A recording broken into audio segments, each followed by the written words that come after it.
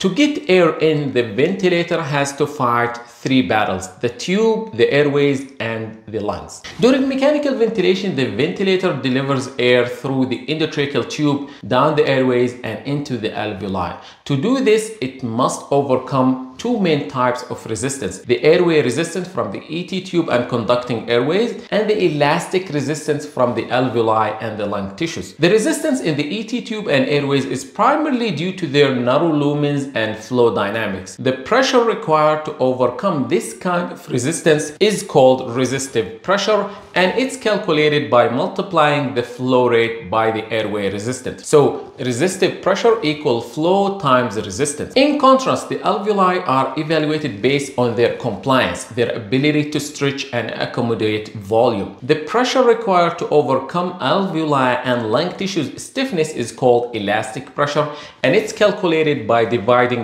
volume by compliance. So elastic pressure equals volume divided by compliance, and in mechanical ventilation, the volume here simply represents the tidal volume, and the elastic pressure represents the alveolar pressure.